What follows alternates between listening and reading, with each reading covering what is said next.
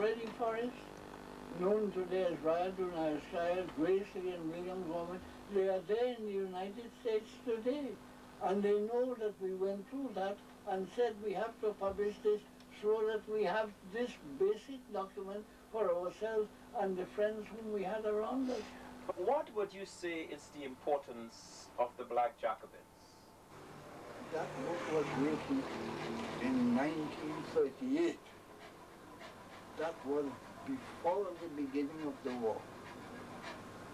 Most things that you know about nowadays came after the war.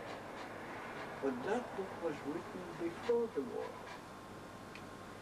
So when people began after the war to look to Marxism and to develop their ideas, there was this book already. And it was important because it was applied. It was Marxism applied to the colonial question. So I had already written one, World Revolution, that was published in 1937. Well, people, that was okay. But 1938 was the Marxism applied to blacks. And after the war, people were very much interested in the colonial revolt, and the blacks were interested in revolutionary material. So between them, they made something of the Black Jacobin, which I had not expected when I wrote it in... James's analysis of the revolution in Haiti has been very useful in helping us to understand one revolution to the relationship between social class and race, economy and race, and how the social structure gives rise to certain social classes, as well as other factors which I find intriguing. One is the impact of colonialism and the colonizer on the persona of local people, especially revolutionaries, people who would want to change the system. The extent to which they imbibe, and they need to. Some of the, probably we call it sophistication of the colonizer in attempting to overcome. So one looks at the extent to which in our sense, the African, the African who has been what I want to say, come from Africa. The extent to which that person can at all continue reasonably any aspect of his own self, culture, origins, and so on. All right. So there are about 3 or 4 areas in which I think James has been very useful. I know he uses a critical, probably some say Marxist methodology and approach, which I think useful. So let me start with perhaps the relationship between what is going on in the colonial country under colonialism and what happens in the colony. In terms of the revolution, James shows us how the activities, the struggles in France, at the revolution in France, the Bastille, the end of that system, the French Revolution, affected what was going on in Haiti. How the victories of the proletariat encouraged what was happening in Haiti, the slaves of Haiti to fight and to struggle. We see that too in the rest of the Caribbean. When, for instance, in the Second World War, we were very careful to understand what was happening. We in the Caribbean. In Arising Starvelings, which is a book done by, who is it? Stone. Stone. No, not Stone. It's not Stone. It's all right. From Jamaica. Yes. How what was happening at the World War and our people were there, and so on, how that affected what we did and what we thought, and having people there, Cipriani and all that, the struggles for the working class, the working man's association, and so on, how that was affected by the struggles of the proletariat in Europe as well as in America. The creation of the trade union movement and all of that, how that affected what we did here, and how we understood, and we even tried to get some of the literature which at the time was banned.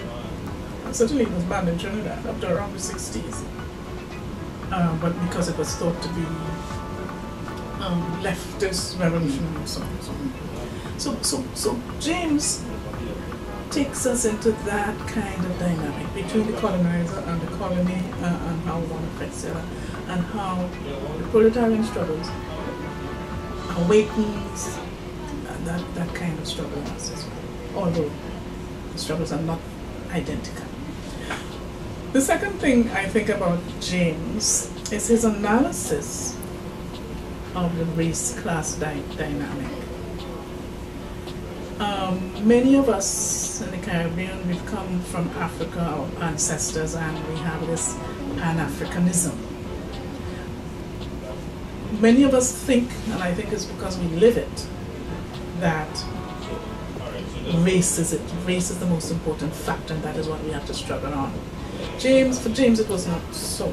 Although the lived reality of the people, what you live every day, is race, is racial discrimination. In fact, James saw beyond that it was really class. And in that sense, it seems a little bit like Du Bois, where Du Bois showed that slavery was there all the time. I mean, people who were doing certain kinds of work were there all the time. But what happened with colonialism was that the ideology was there, implemented, that you associate certain types of work with black people.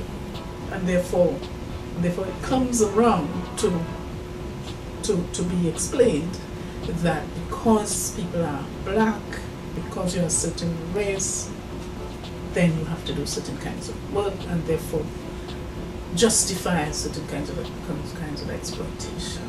And I think James shows that it is really, that the dynamic is really class. In that sense, he also shows where in Haiti, for the mulattoes especially, when the interests lay in siding with the colonizers, they did so. But when it lay in siding with the slaves, they did so. It was a class interest that was important, and I think James shows that very well. And that has influenced my understanding of the class-race dynamic. Whereas race is, and for us, Africanness is seen as the level on which we must struggle. We realize that really isn't so. That really, for those who say race first, we realize that there's a class dynamic there. In situations where we see race as common, and there's all people of the same race but different class, we see the same kind of struggles and exploitation. So I think, in that sense, James has influenced my sociology, my understanding, my analysis of that's so very important dynamic for us, race or class. And that contradiction that we live in the exploitation, especially for the people who are poorer, live the exploitation. You cannot get into certain jobs, you cannot get, you cannot get education, you don't have access, you can't get healthcare. Because the system, and it's a system of capitalism, creates an ideology. Those who control this and create an ideology which justifies, which prevents you from looking at where the exploitation is, who it's exploiting and for what.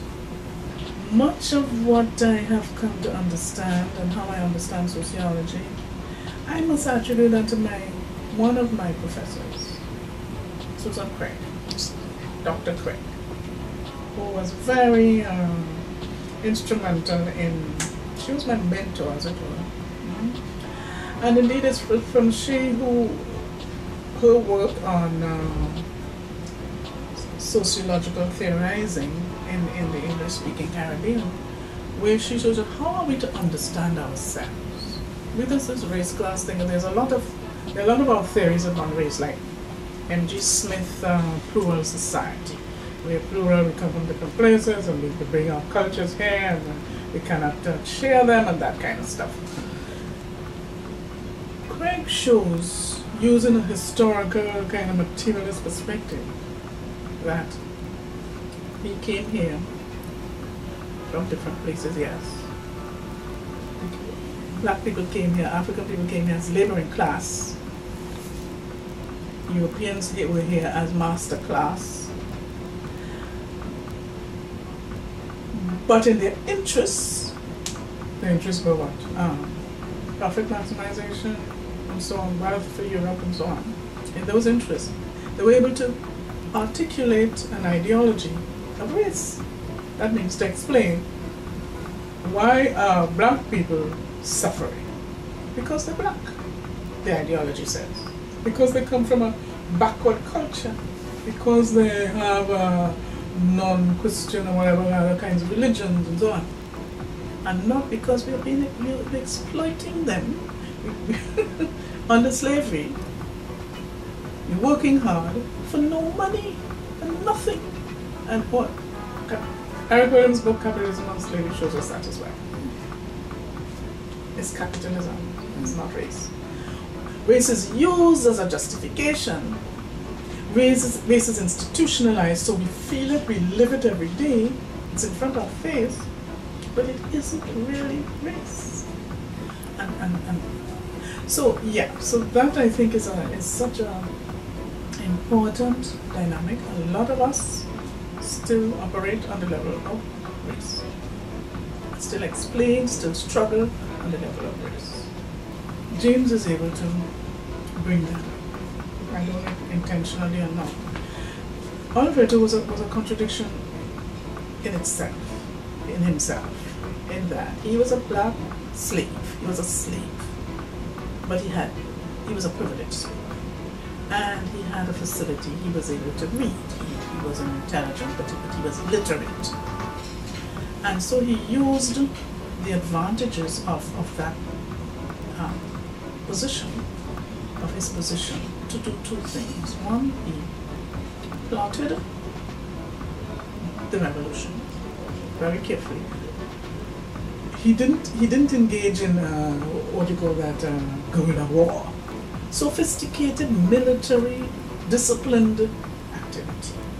But at the same time, on the other hand, he wanted more slaves from Africa. But he said when he bring them, they will be free. But he wanted them to go. He paid allegiance to the French state.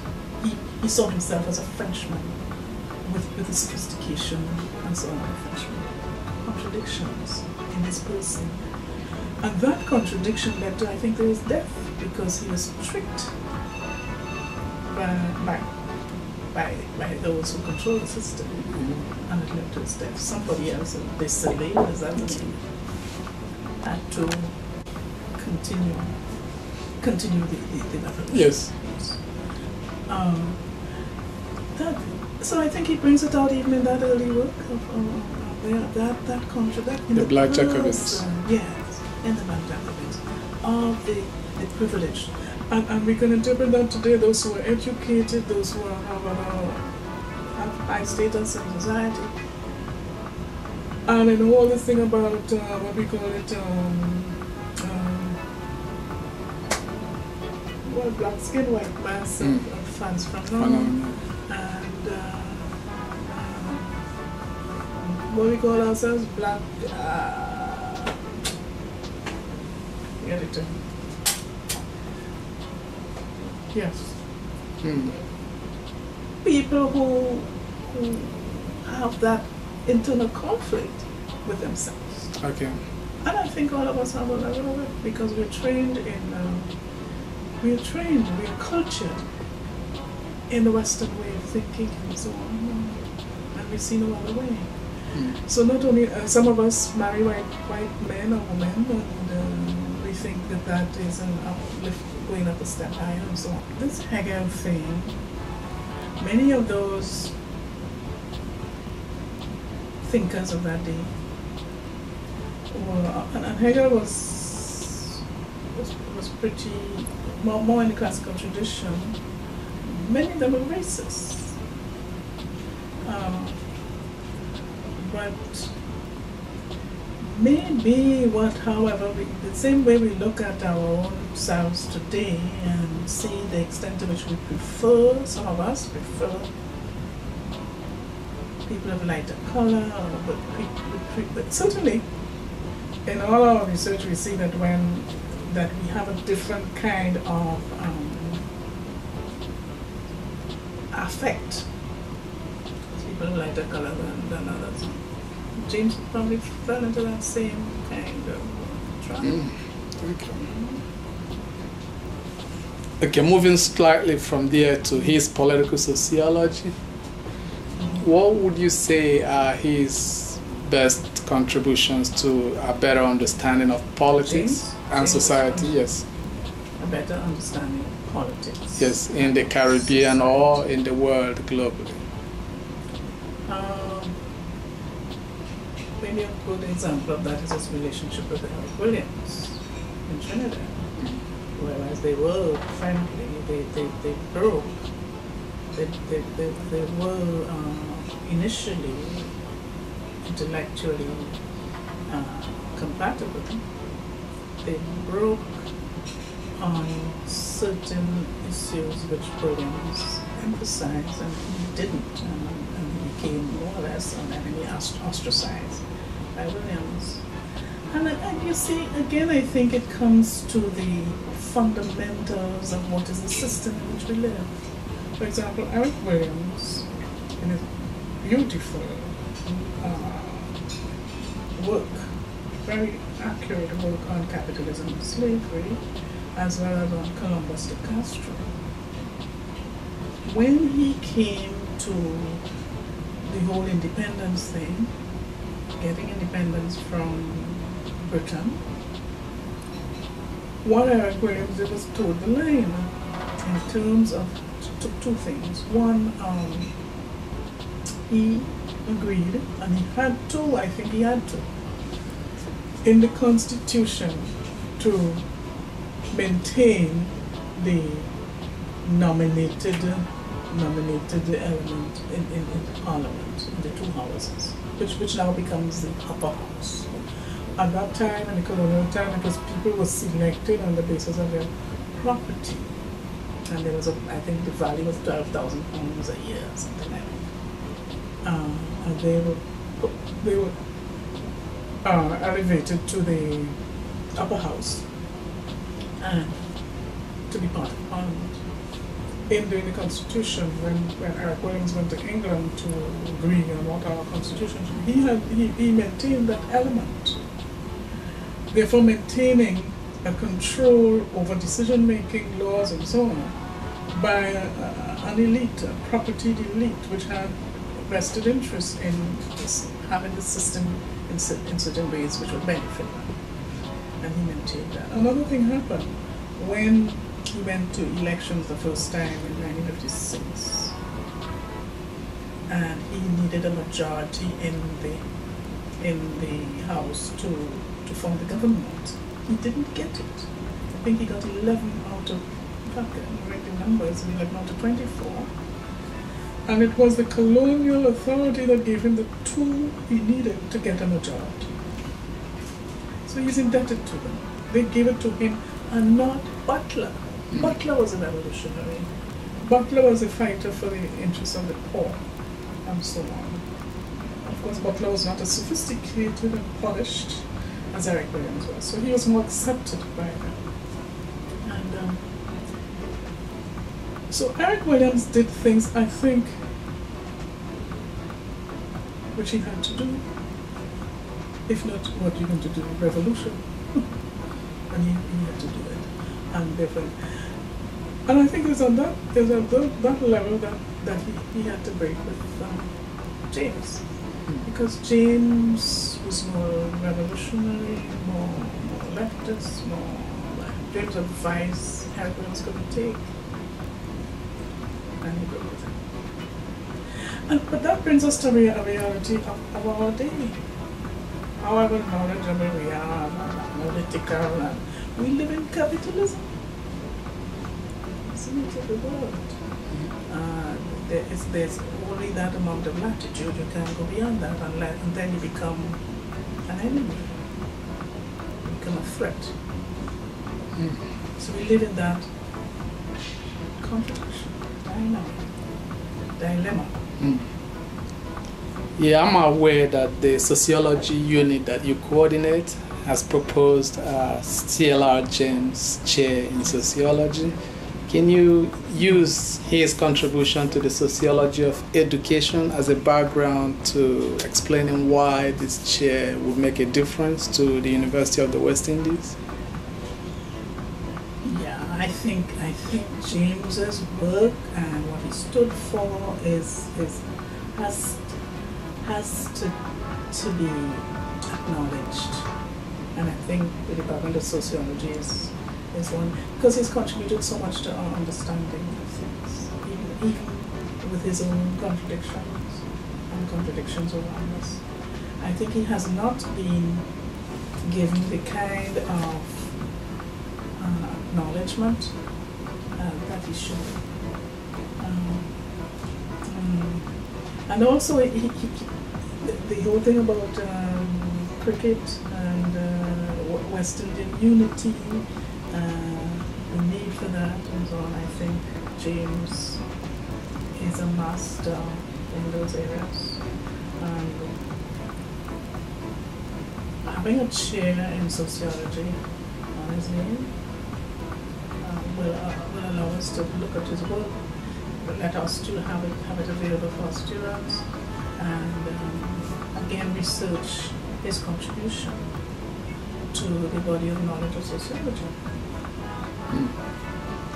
I'm glad you mentioned his love and knowledge about cricket. Can we use that to talk a little about his contribution to the sociology of sports?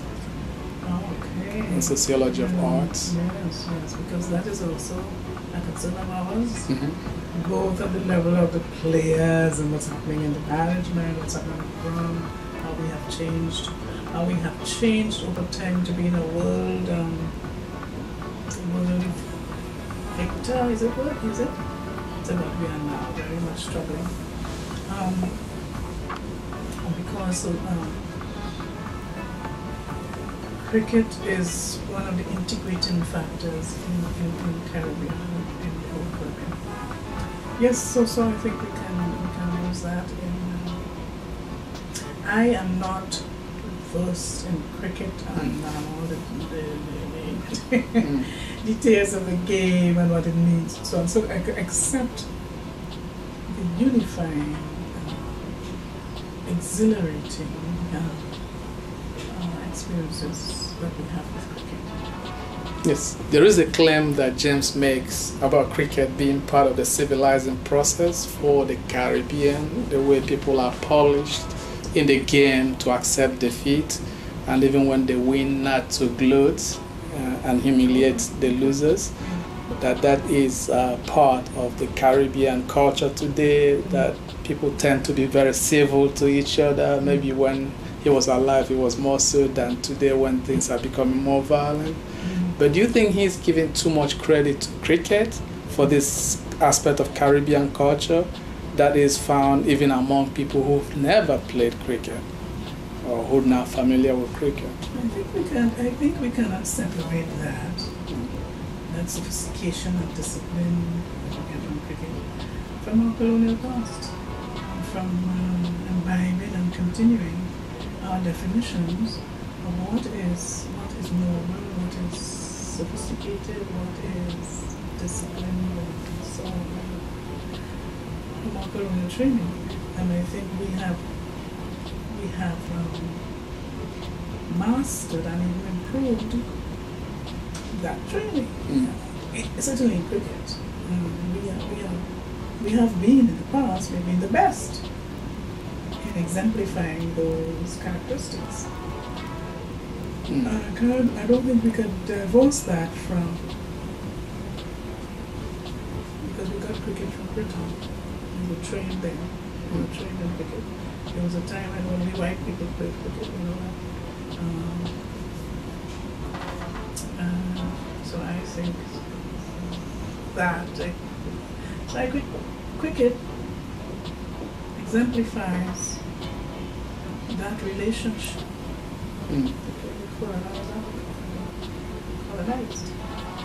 So what would you say to a critic who might say that the Caribbean tradition of hospitality is really not tied to colonialism, because colonialism was not a hospitable system of rule, but maybe to the African, I think so. I agree with that. Asian and Amerindian traditions. Yes, I think so. Our we live in a contradiction. Yes. Our roots, our histories in earlier civilizations, simple, genuine based civilizations, and our ability to retain some of that. I think that is expressed in our warmth, the way we treat strangers, or each other, etc. I don't think it is colonialism. Colonialism is taken. The more we become versed in the colonial tradition, the less we are. Although it's not that simple, we live in contradiction. Okay, if we might close with this question, what would you say is the most important contribution that James made to the understanding of the special circumstances that women find themselves in a capitalist world?